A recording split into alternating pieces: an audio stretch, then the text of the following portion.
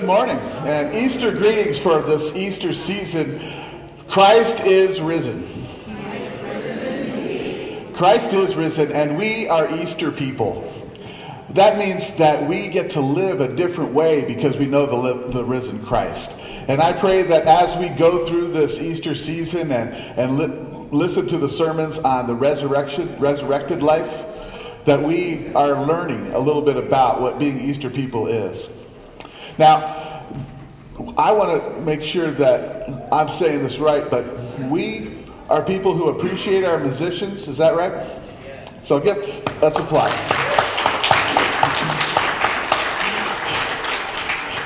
We've had Craig give us a concert with a newly refurbished organ in the sanctuary.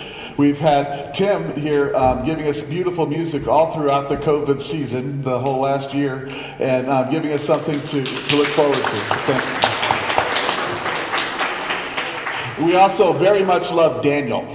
And I want you to know that for now, Daniel has given us notice that he can't do services for us for a while. Now, I pray that that's a temporary thing. But that is the situation, and the SPRC, the Staff Parish Relations Committee, encourages you. If you've been blessed by Daniel and his ministry here, send him a note. Tell him how much he's loved here. Let him know, and we'll be just lifting his spirits and holding him in prayer throughout this time that he's taking off. So there's that. There's one other thing that you need to know is one of the reasons that we're not in the sanctuary right now is that tomorrow scaffolding goes up. And we are going to repair all of the damage that happened during that really windy rainstorm and some previous damage too. So you'll see if you ended up coming in here, be careful. There's going to be a lot of scaffolding and painting and things going on between the 12th and the 30th. And so, will you ready yourself for the Spirit of God? As we approach God and we connect with one another, we will be here together. Let's be called to worship by Sandy. Last Sunday was Easter. Really? A day on which the only fitting call to worship was an announcement of the event, the resurrection, the greatest act of life-saving imaginable.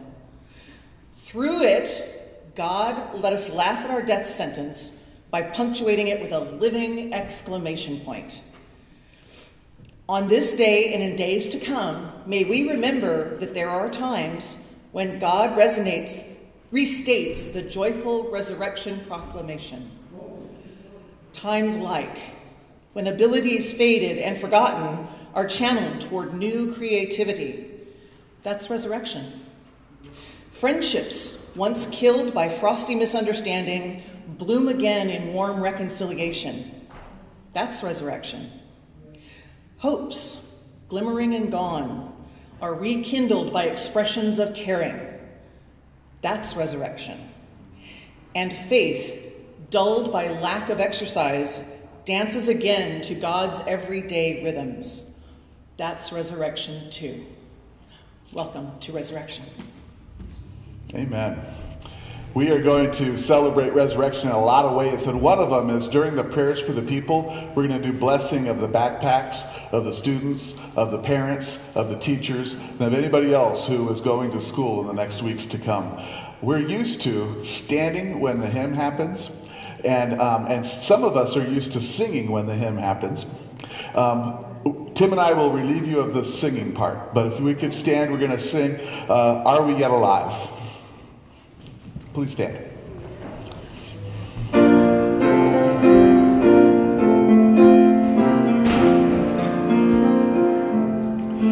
And are we yet alive and see each other's face? Glory and thanks to Jesus give for His almighty grace. Reserved by power divine to full salvation.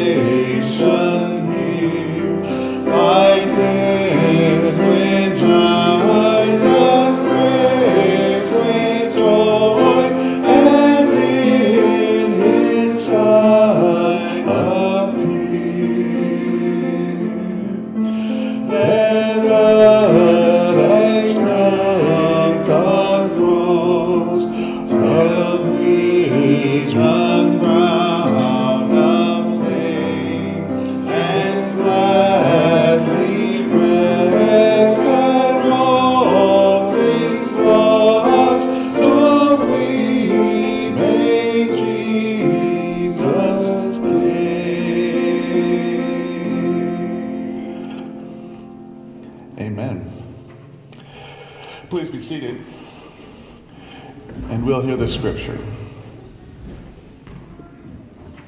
The scripture today is from the book of John, chapter 20, verses 19 to 31. It was still the first day of the week. That evening, while the disciples were behind closed doors because they were afraid of the Jewish authorities, Jesus came and stood among them. He said, "Peace be with you." After he said this, he showed them his hands and his side. When the disciples saw the Lord, they were filled with joy. Jesus said to them again, "Peace be with you. As the Father sent me, so am I sending you." Then he breathed on them and said, "Receive the Holy Spirit.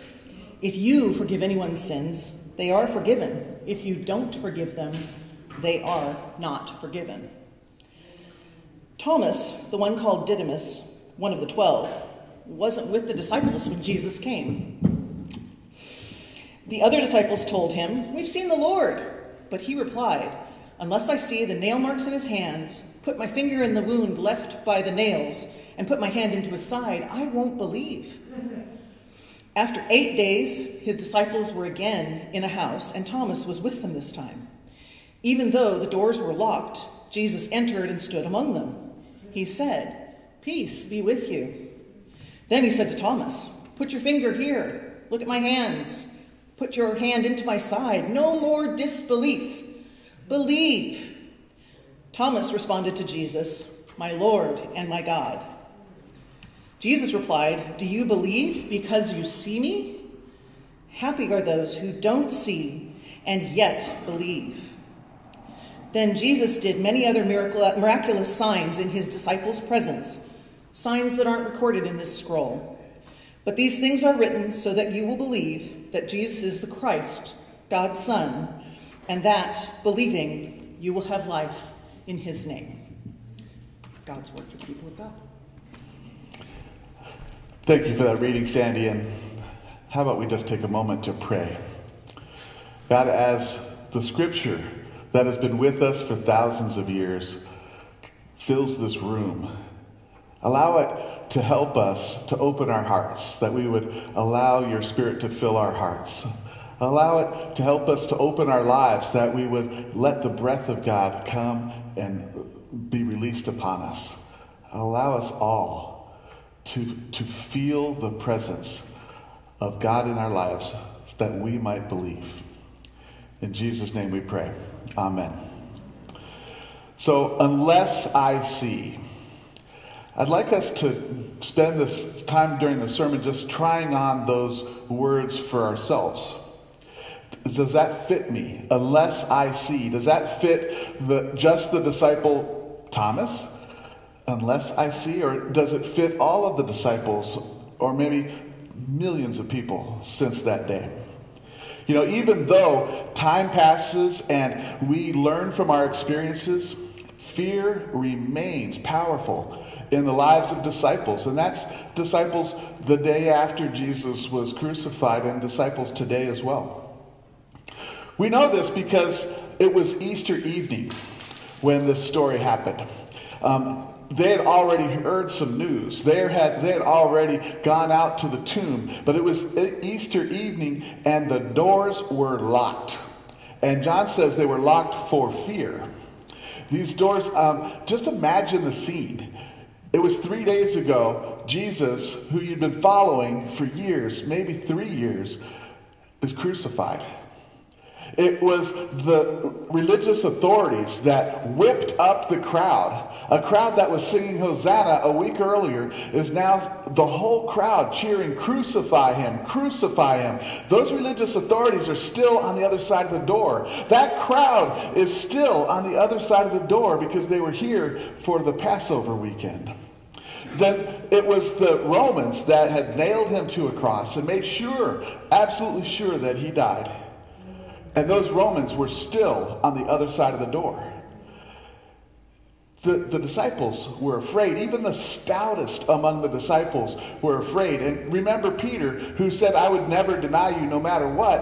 When it came down to the fact that that crowd and those religious authorities and those Romans were all around saying, "Weren't you with him?" he said, I don't even know what you're talking about. Who is this person, Jesus? Now, everyone in Jerusalem knew who Jesus was. They were all shouting, crucify him. So there's no way they're believing this guy saying he's not even heard of the man. So these afraid disciples, imagine being in that upper room with the door not just locked, but maybe some furniture pushed up against it. The window, I don't know how that window opening looked, but whatever covered it was covering it. If you had candles on, you didn't want anyone seeing the light coming through. If you had a crowd in this upper room, people were living downstairs, so you were walking softly and whispering in the room because you didn't want people to recognize that there's this big group up there. So who do you think's up there? Thomas wasn't there. Judas wasn't there. So does that just leave 10? That's not a very crowded room. But I think in the Gospel of John, we get a little broader sense of what disciples are. Actually, John never talks about the 12 all by themselves. John is very concerned with a much larger group of people.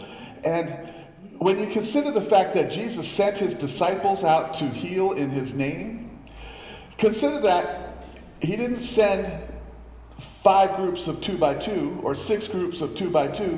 He sent 35 groups of 2 by 2. So there were disciples that weren't just the 12. And that would probably be how Mary Magdalene knew the way to run back to Peter and to the disciple that Jesus loved to make sure that they heard that the tomb was empty. You know, if the women were there, I can imagine Mary just taking it personally that people had the doors locked because she had seen the risen Lord. She had been actually to this place in this garden where the risen Lord had said her name. And then she looked up and recognized him and called him teacher. And then she wanted to embrace him and hold him. But he pushed her back and said, do not hold on to me. But her heart had changed in that moment. And she ran back to get Peter and the disciple that Jesus loved. And they ran in to see what was going on. And they didn't see anything. So there they were. They were all back in this room. And she must have been going up to disciples one at a time going, you know, I saw him. He was alive. Jesus is alive. And getting nowhere. Because Peter was there too. And that disciple that Jesus loved was there. We don't know who that was. I think his name was George. No, it was Dave apparently. Okay, and so we don't know who that was. But they were there, and when they had run to the tomb, they left not running at all because when they got there, they saw nothing. They were not witnesses to the resurrected Lord. They were witnesses to an empty tomb. And now they sit comforted by nothing in this upper room, afraid of everything, and just hoping that these locked doors would save them. Well, they didn't, because Jesus just came in. And that's what John says. It says the doors were locked, and Jesus came. Now, he saw the fear right away. And I think you would too. Because a room full of people with locked doors, all of a sudden seeing somebody there that appeared through the locked doors, they were afraid. So the first thing he says is, peace be with you. Now, I don't think that worked. Would it work here? So he did more than that. He said, look at my hands. Look at the nail marks. Look at my side. And they started to recognize him. So he said again, peace be with you. That was when their hearts started to change a little bit. Then he breathed on them and he said, receive the Holy Spirit. I really like this part because it's a Pentecost moment to me. And it's not like the Luke version of the Pentecost in Acts where the tongues of fire came out and a mighty wind was available. It's quieter. It's personal. He breathed on them. a gentle sort of Pentecost, but no less powerful. Just think of what the scene was described in the scripture. Jesus said to them again, "Peace be with you. As the Father sent me, so I am sending you." Then he breathed on them and said, "Receive the Holy Spirit." If you were there, would that bring you hope? Would that take the fear down a few notches? They were given both peace, the peace of Christ, and power, the power to do what Jesus was doing in this world, a calling. And they were supposed to be empowered by the resurrected Lord. But they were still behind locked doors. They were called out to fulfill the duties of witnessing of a risen Christ. And what happened? Fear persisted. Unless I see, but they saw. I think it's worth noting that when Thomas came back, the doors were still locked. It said in the scripture, after 8 days, his disciples were again in the house, and Thomas was with them. And even though the doors were locked, Jesus entered and stood among them. And he said, because he had to, "Peace be with you."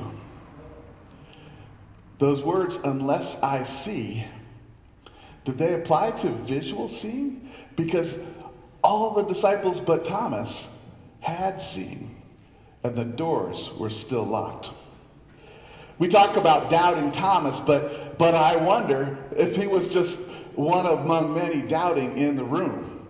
Because when fear has a greater hold on us than the hope of Christ, who's doubting? Does fear have a greater hold on us than the hope of Christ? Seeing with your eyes doesn't always lead to seeing by faith. And I think that is what we hear in Thomas's story. Because Jesus comes up to Thomas and says, "Feel my hands, touch my side."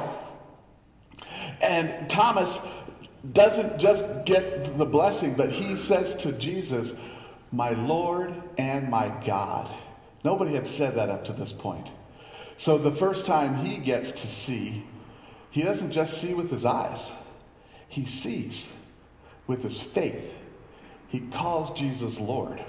Remember at the end of the scripture, it said that Jesus had done many miraculous things in front of the disciples, but this one, and they weren't recorded, but this one was so that you would believe.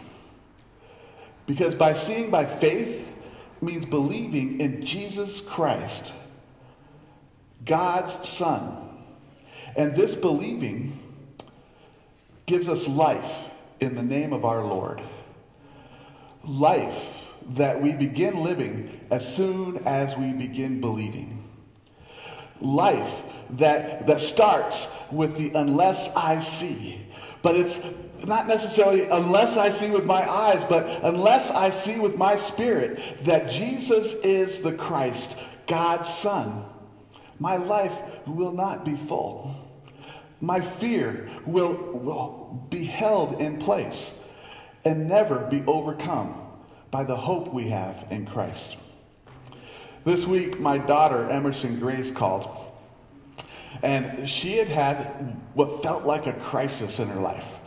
Because she's trying to get into a graduate school, she had to take the GRE, which is a test that gets you into graduate school. And it required that she print something out. And people under the age of 25 don't own printers. So that's just kind of odd for them. And she didn't own a printer, and she went to the library, but the library was closed. And it turned out that, with 2 hours of preparation, she wasn't able to do what she wanted to do. And she was really upset. At one point, she says to me, "Dad, I think God is just trying to make sure that I want it. Make me prove that I want it." And maybe we feel that way sometimes. Maybe we feel like the obstacles that are in our path are to prove that we are going to be good disciples, or to prove that we're going to put our faith in God. But my response to her took it a different angle. I said, obstacles, God's not in the business of obstacles. We do obstacles just fine. We put plenty of obstacles in the life that we live all over the place. And what God has done when God breathes on you and gives you the peace of Christ, what God has done is prepare you to get past it. Prepare you to go beyond the locked doors. Prepare you to let the fear lie down and your faith in Christ rise up. This is what God's in the business of doing. God is making a path from where you're at to a glorious future so that you might have life in the name of the Lord. God is making sure that our believing matters to our circumstances, not that our circumstances are brought about to prove our believing. How do you feel about that? Is that an amen? This is God who comes in that moment to make sure we see, not just with our eyes, but see with our spirits. Will you pray with me? God, I thank you for the ways that you put in our life. The way beyond this barrier, the way beyond this crisis, the way beyond COVID, the way beyond schools being closed, the way beyond our isolation, and the way beyond all of the things that are buckling our systems of economy and personal growth. God, show us that way, but help us, God, that we would believe. Today, in this sanctuary, bring the peace of Christ to each one of us, that we might recognize that you are Christ, the Son of God, and that we will have doubt no more, but believe. In Jesus' name we pray. Amen. There's the times of communion, and I hope you got a communion little container. If you haven't got a communion container, could you raise your hand and someone will just bring you one? There's a person, there's just a couple of you out there. The tab is what opens it, but don't open it yet. Let us hear the blessing, and then we'll open it after that. Because when Jesus came as the resurrected Lord in the presence of disciples, he often ate. It was always so that you might believe, but it was not just so that you might believe. It was also so that you would remember that supper, that Last Supper, when Jesus was about to be betrayed. In that Last Supper, he would bless the bread. And so let's ask God's blessing on this bread. He would break the bread and give it to his disciples and say, "This is my body, broken for you. As often as you get together, eat and remember me." You know, that remembering was important because Jesus that day had washed their feet, had served them, and said, "You too will be servants." He wanted that remembering to be something that was about your ministry and about your connection with God. So when the supper was over, he lifted the cup and blessed it. So let's ask God's blessing on the cup. He says, "This is the cup of forgiveness, the cup of righteousness that's poured out for you and for many. And as often as you get together, drink and remember." Remembering God's relationship with us, remembering God reaches us, is such an important thing. So let's peel this off. You just slowly peel the top off, and when you get about halfway there, the plastic on top should be a little wrinkled, and you can get that wafer out. But at least 10% of the time it doesn't work. So if you have one of those situations, get creative. I have one of those situations. So, I got it. And as I tried to do it, it broke conveniently, because the body of Christ was broken just for me. See? And so let's all take this together. The body of Christ broken for you. The cup of love poured out for you.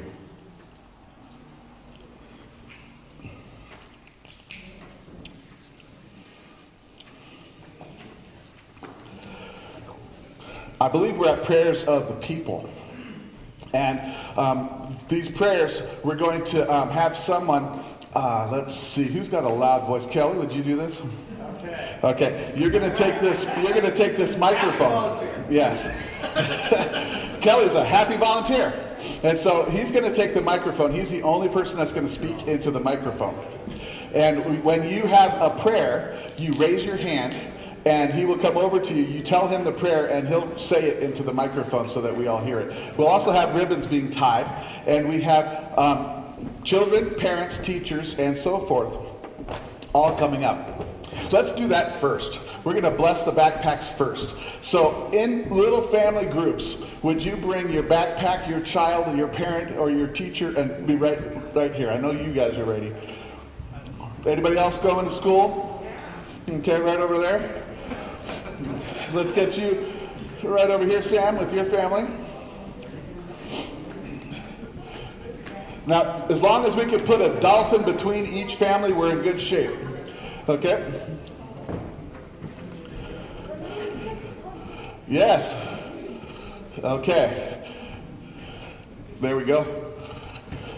Perfect. So these are our families that are going to school today. Will you give them a hand?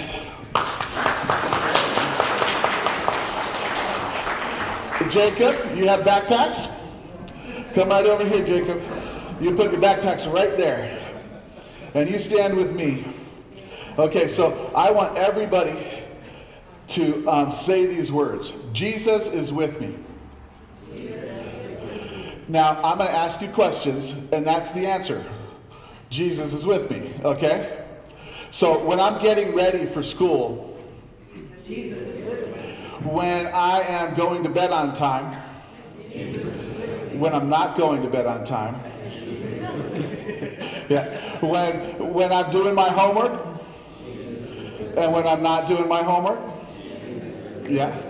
And when I am being nice to my friends and teachers, and when that isn't something I want to do today, yes. When I'm scared of being in school for the first time in a long time, and when my friends are scared. And so, because of Jesus being with us this whole time, just let your backpack, your briefcase, your whatever's in your pocket, your phone, remind you that you are one person that Jesus cherishes. So let's pray. God, I thank you. I thank you for Jacob, and I thank you for all of these family members and all these parents and all these teachers that have been so patient.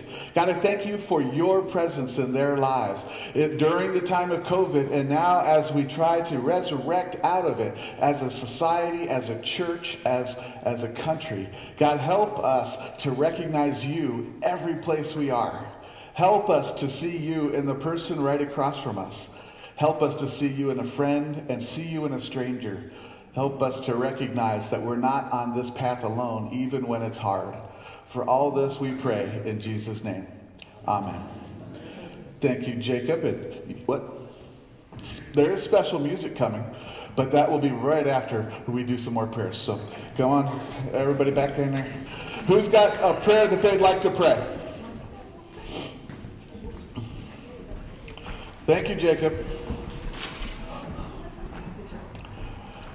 Okay, so I know that that Deanna's sister passed away, and I talked to her yesterday. Her sister's name is Sharon. We're going to pray for her.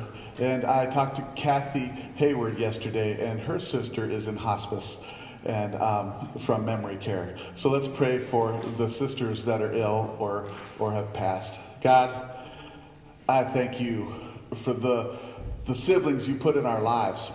for the great memories that we have of playing together or even fighting together. But being together has been such an important part of who we are. So God, as Sharon is being remembered, as Yvonne is being cared for, I just ask that your presence be felt in the overcoming of grief, and felt in the times where fear is welling up. And for this we pray, saying, joyfully we stand in your light. Any other prayers? Then let's have some special music to enjoy this by, and then we'll say the Lord's Prayer and do a little humming afterwards.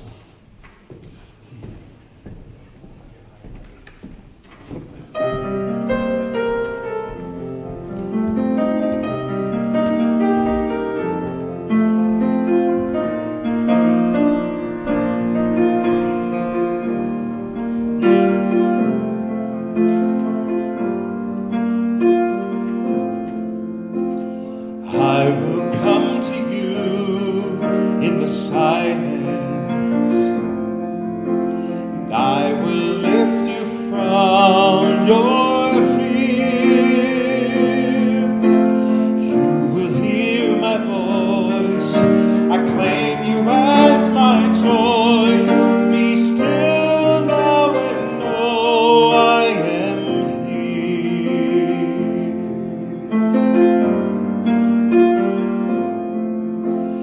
I am hopeful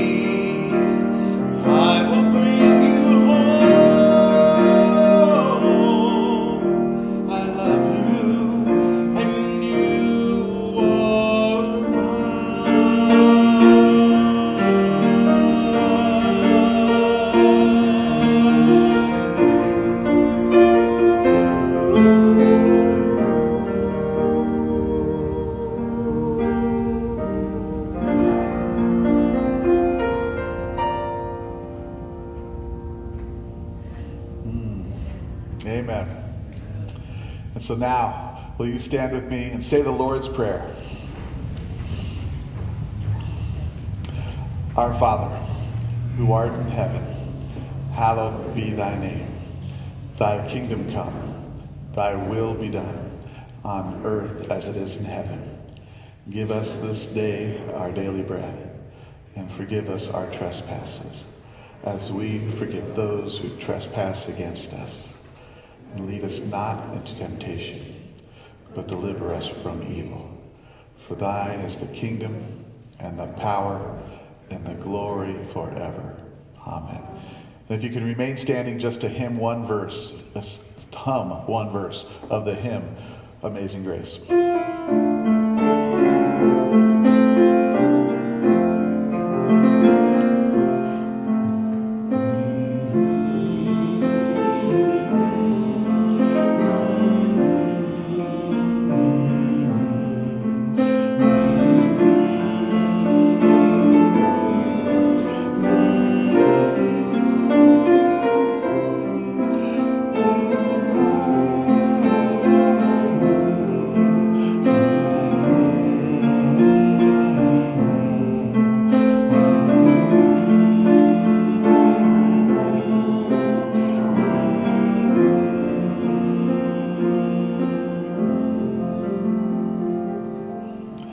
Let's be seated.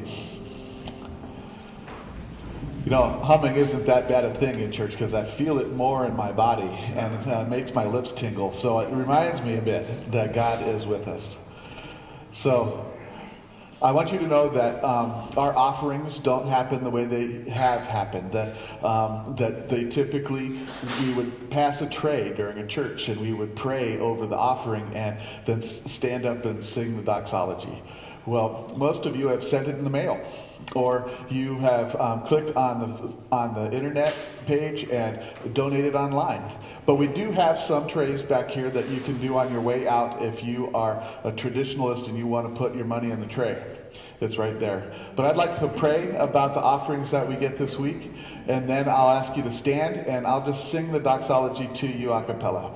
So, God, you have been so generous in our lives. You have been the God that presents us with peace and empowers us to do the mission you have for us in this world.